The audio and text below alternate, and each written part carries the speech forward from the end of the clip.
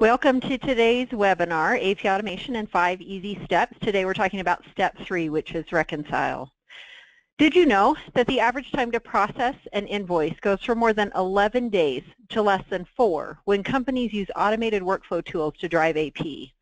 Let's dive into how you can make that happen at your organization. As you know, we've boiled AP automation down to just 5 simple steps, and in today's session we're going to talk about just the third step. And I'll share an example of a real customer who's using ECM technology to support automated invoice reconciliation in their organization. And then as Sean mentioned, you'll also hear from Paul Owens, our senior sales engineer. And Paul's going to give you a brief demo of the software so that you can see how it works, and so you'll know what to look for as you consider the various options. We covered the first and second steps, scanning and indexing previously, and if you missed those live webinars, you can grab those sessions on our website at www.digitizedsystems.com. And then over the next couple of weeks, we'll have additional webinars to cover the information relevant to the other 2 steps, so keep your eyes open for those email invitations. So let's quickly review the first 2 steps of the AP automation journey, and then we'll jump into reconciliation. Step 1 in moving from paper-based invoicing to automated AP is to convert those invoices that you're still receiving on paper into digital files that are more secure and easier to work with. And you'll do so by scanning the paper documents into digital files. Once they're digital, they then benefit from the same automatic security, retention, and routing as their electronic counterparts. Now that you've gotten rid of your paper invoices, you've got a bunch of digital invoice files. So what do you do with them? Well, step 2 is to index the new digital invoices so you can find them again using keyword search. Eliminating manual effort here is key, so you know to look for software options that include the ability to automatically identify and classify invoices by type, and that will electronically extract the critical information off the invoices so that you don't have to hand key anything. So now we have scanned images of our paper invoices that have been tagged with index information, so we can easily find them again. What's next? Well, step 3 in our automated AP process is to reconcile invoices against supporting documentation. Once received, invoices are typically compared to purchase orders and goods received records to cross-check line items and totals, and this process is known as a 3-way match.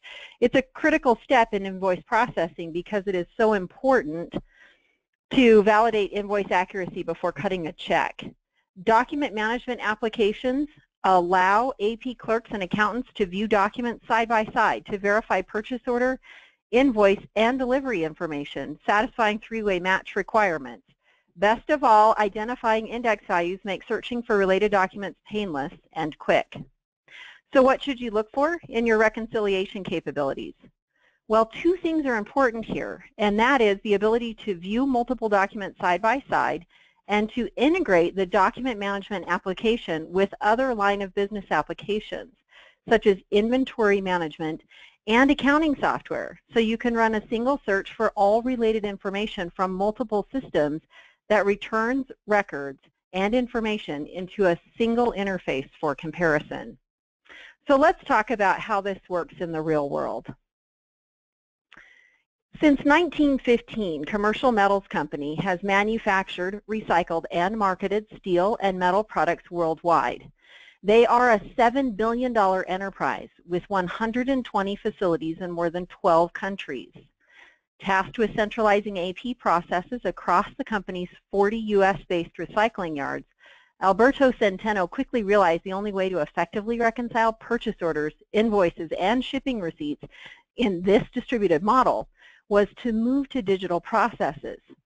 Supporting documentation was so hard to find in the existing paper-based system that on a bad month, it took maintenance supervisors at each yard almost 200 hours to process just 250 purchase orders. They implemented a cloud-based document management service for electronic invoices called Image Silo, and then chose PaperVision Enterprise Workflow to automatically route digital invoices through reconciliation and approval processes. Their business benefits are pretty impressive. CMC reduced the time it takes to complete 3-way match for each purchase order by 33%, saving each yard 125 hours monthly. And if you do the math, that's a total productivity gain of around 60,000 hours every year for CMC. The ability of the system to automatically flag duplicate invoices is also saving the company more than $1 million annually. And they've reduced their cost per invoice processed, which saves the company more than $2.6 million annually. So at this point, I'm going to turn things over to Paul so that you can see how reconciliation technologies work. Okay, we're going to step back to the last session that we had and show you that screen where we have taken the data from this piece of paper and populated it over here so we could actually see all of the index values that had been extracted by the process initially. So all of this data is now in our capture software. What we want to do now is compare this data to the data that is in the line of business, the purchase order. So we'll go ahead. So once again, you can see that we have the header information, a vendor name, invoice amount, invoice date, but we also have all of the line item index data populated. So if we go from here and we go to our AP processing step that Sean mentioned earlier, we will see that we have the image of the document with the zones where we extracted it. We have the actual data that we brought over here, and this data was actually brought in from the line of business accounting system. So you have multiple ways that you can now then do that match. So we can see here what the amount is on the invoice. We can see here the amount that we read and populated, and here's the amount that was actually on the PO. Now then, if that is all you want to verify, we can just hit approve and it will stamp it and move it on to the next document. Now then, if you want to go to a different and more detailed level of approval, you can actually group these documents together. So for example, I've got 2 and 2, and you can see I can pull them together down here and look at them side by side. Now this makes the operator physically verify that they're looking at it and going through the list and putting these documents to be grouped, and that way the audit trail will show who did this and that it did match. So now then I can go ahead and approve that one. Now then I could go to the next one. You'll see it's 2727, 1579. Now there's a problem here because my invoice is for more than my purchase order shows. So I don't want to approve this one. So this one I'm going to reject, and when I reject, I can choose from a user-defined list. This is a mismatch, a vendor problem, needs review, could be any number of things. Let's just say that it needs review. Could be a PO invoice mismatch, and we reject that one, and it will take us on to our next one. And you can see this one is $2,300, and we can approve that. Now, once we've gone through and approved all of the invoices, 1337, we can submit this to the next step. Yep, I'm good. Everything is done. And we will then go on, submit this complete. It would go on to our next batch of documents to process. It's just that easy. John?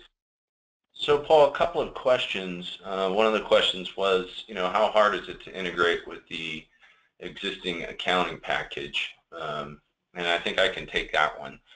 We made it actually simple here. We provide a kind of a point-and-click UI that allows you to connect to the back-end database as long as it's a SQL table. So if your accounting package runs on SQL, through this point-and-click UI, we can connect the two systems so that we're able to pull in the purchase order data for that matching. So Paul, another question is, what if everything matches up? Can it just move on in the process? It absolutely can be done to do that, but then I wouldn't have had anything to show you. I understand. So just to be clear for the folks on the presentation, if you only want to deal with invoices that may be a mismatch or incorrect, the system can be configured so that when an invoice comes in, if it matches, it just goes on in the process and is not presented to an operator.